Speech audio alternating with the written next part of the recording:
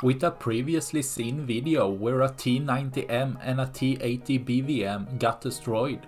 We only saw how the T-90M got destroyed, but here we can see how the T-80BVM got destroyed.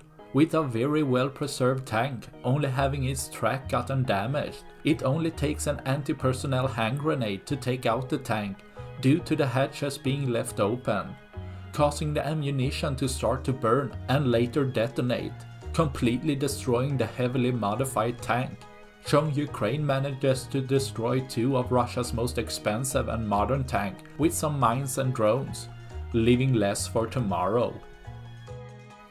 That's all I had for this video. Please like and subscribe for more. Thanks for watching.